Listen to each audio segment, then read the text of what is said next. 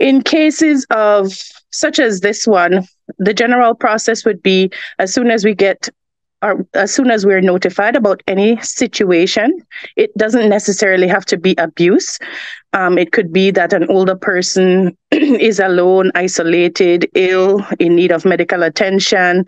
Um, we send out our social workers, go out and do an assessment. And the first step is always to get that person to the doctor to seek medical attention, to do a wellness check.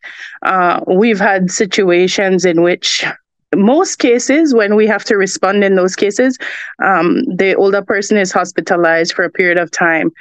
During that time, we also try to find out more about that person and their family situation. Who do they live with? Do they have children, siblings, anybody who can care for them? And we generally try to reach out to the family to find out what's going on, to see how they can support, if they need support, and where we can support as well. So each case is unique, each case is different. There are instances where there aren't, persons do not have family support. And in those cases, we would have to take them into state care. That in and of itself is a challenge because we have limited placements for older persons.